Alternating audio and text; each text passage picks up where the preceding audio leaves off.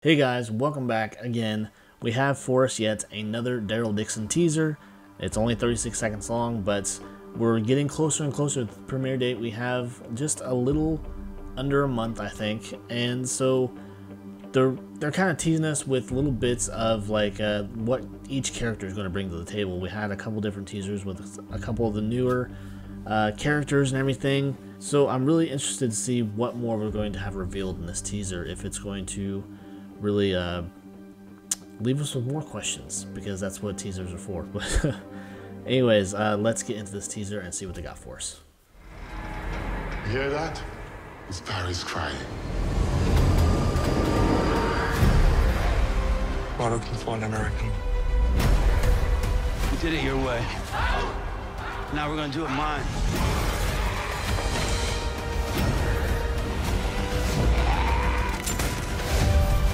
How did you come to France? It's a long story. And it's a story that I'm very interested to hear. Okay, so let's dissect this just a little bit. In this first shot, we got this dude. I don't know if we've gotten his name yet. I might have missed it in one of the other teasers or trailers.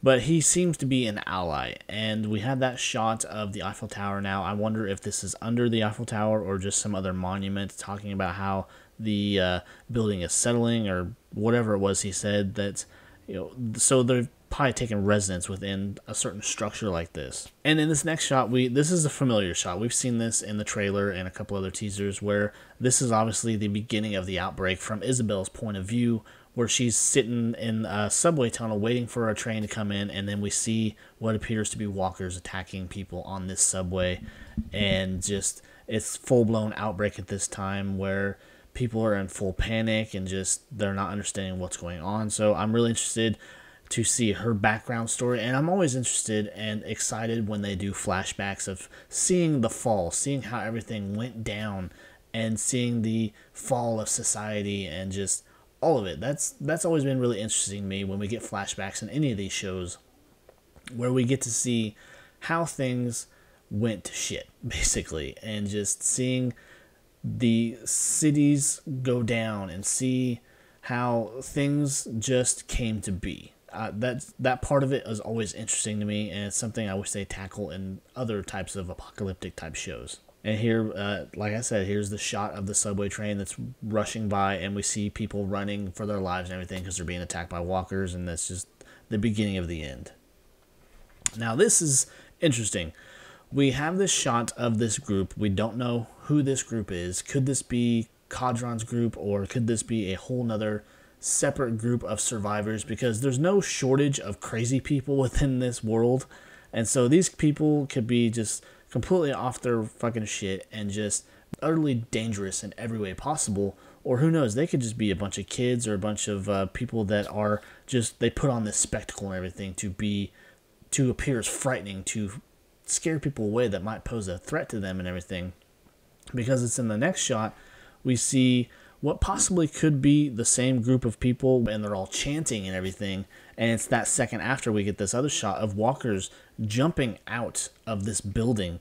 And I don't know if this must be something that they do regularly to kind of freak people out, or maybe they bring people here to die, or just whatever the reasoning is behind being in this spot, chanting, watching these walkers jump out of these buildings. Because obviously all of these buildings are still probably full of people that got trapped and died, and now they're being used as traps, or they're being used just to simply scare people. Because we saw something similar within Dead City, where they are used as a form of defense almost, and just there are people that got trapped and then they died, and now they're just there. Anytime someone makes noise down on the street level, they're going to do what walkers do. They're going to jump off just to get to these people. And so I'm sure there's people that take advantage of it and use it as a way to defend their areas, or just set them as traps or what have you. Here's a shot of what appears to be a hooded mystery figure. Could this be someone else from our Walking Dead world? Probably not. I'm going to say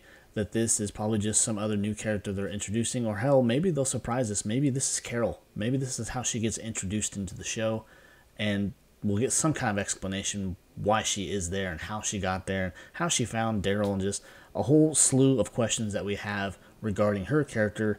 And how she came to know everything, because we know that she's going to be in the second season because she's already been seen on set and she's already filmed and everything. So it'll be interesting to see who this is.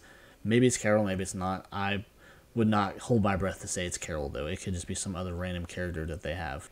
And here, this could be a flashback too, or maybe it's the end of the first season, because Daryl has his bike and his crossbow. And this has always been kind of a topic of discussion too, because within those scenes that we've seen where Carol is back, and it seems that they're still in Paris, maybe, he has his stuff back, and how did he get it? Was it on this cargo ship that he happened to be on? And a lot of different questions and things up in the air about where he gets his stuff again and how Carol gets there. It adds to the further mystery of the show and everything. So it'll be interesting to see where he got his stuff back. And that's really about it for the big scenes of it and everything. So it'll be interesting to see how they move forward. With this series, the big thing that I'm looking forward to is the fact that a lot of the scenery just looks amazing. You know, we got this filming in France and everything. It's completely out of the spectrum of what we're used to. And just to kind of focus in on Daryl, because Daryl's always been an interesting character, and now we get to see what he's going to be like on his own, the adventures that he's getting into, the trouble that he's getting into, while he is, what we believe to be anyways, still on the search for Rick. So far, this series has been confirmed for 2 seasons. They were in the middle of filming the second, and of course, it's been shut down due to everything that's going on. But I am really interested to learn about our new characters, see what kind of variants they're going to bring, because they have confirmed at least one new variant called a burner, which we saw in the first 10-minute opener that we got, that it's essentially burns you with just touch. From its blood can also burn you, so there's the added danger of how you kill these things and how you have to be careful doing so. So I'm really excited for the show, actually, and because Dead City was really good, and now we're waiting on the second season of that. We're of course waiting for the first season of Rick and Michonne to hopefully bring all these characters together. You know, it's probably wishful thinking, but I'm hoping that's what they do with the rumblings that I've heard about different things going on down in Georgia again. So hopefully we will see some kind of resolve to the big kind of plot hole that we all want filled, and we want to see all these characters brought home. But as far as Daryl's series is concerned, it looks really good, and I'm getting more excited with each teaser that they're giving us. So it'll be interesting to see where they're taking it, especially with Laurent. We haven't got a whole lot of context about the whole story with him and Daryl needing to get him where he needs to go, because he's supposed to be this revival of humanity. He's supposed to be this spark of hope, if you will. And what that really means is, are they going for an immunity angle? Are they going for just he could spark as far as bringing people together again in this situation that the world's been in for so many years at this point? But anyways, guys, if you enjoyed my reaction to the trailer, you enjoyed my thoughts about it, please leave a like down below, leave comments, and as always, subscribe to the channel if you like what you saw. So until next time, guys, I will see you later. Bye.